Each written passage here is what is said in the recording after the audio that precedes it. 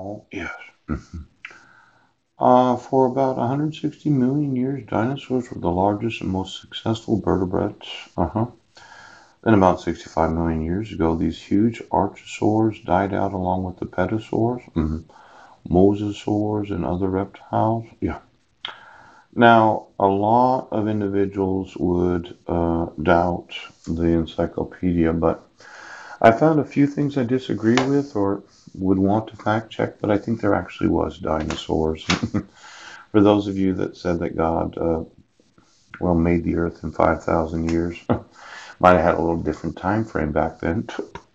Now, this diplomatic immunity, could you get me all the diplomats of every nation that have complete independence of action to perform their duties? Yes. Now, last night I was looking at the laws that I am subject to as a citizen of the United States. Yes, my membership in the United States. There's more than just extradition. Let's say I was overseas. Yes, killed somebody.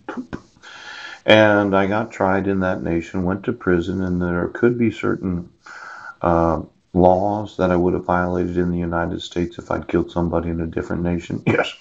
Now, depending on circumstance right now, this membership that you do not understand the importance of, yes. These diplomats cannot be arrested for any reason. Now, I just wanted to know in every nation of the world, because we were looking at the excellency of Catholicism. Yeah.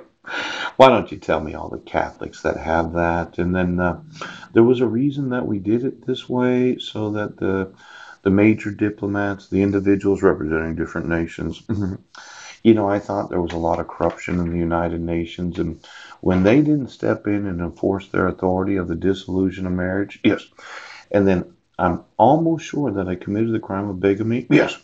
What would that do to the dissolution of marriage of a United Nations marriage certificate that a little county court decided to use the certificate of service? Well, it could be a lawsuit. Not in fault. Well, United Nations, when you go to visit that UN building every year, why don't you get me the travel plans of those in the United Nations? I thought we had a convention against corruption. Now, I'm going to find out, okay, yes, if my wife's previous marriage was actually not done according to the due processes and procedures of law in Jefferson County right now.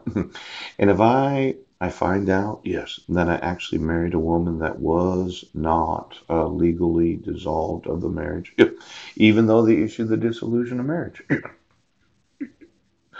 I think there's a huge lawsuit in the United Nations against the United States of America, yes, for refusing to enforce their authority. Now, this is a swamp. Yes, it is. Could you get me those again? Because North Carolina, the Dismal Swamp, 750 square miles. We looked at the swamps just a little while ago. Yes, it must have been 6 to 8 months ago. Yes.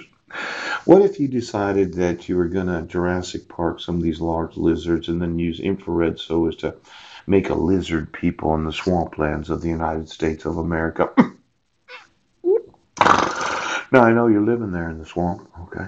Got a lot of alligators, crocodiles, various types of reptiles. And it's damp living there. What if you had a heating system? I am very big on this new type of innovation for heating and cooling. Yes, yes. I like the flat roof. I don't like the pitched roof.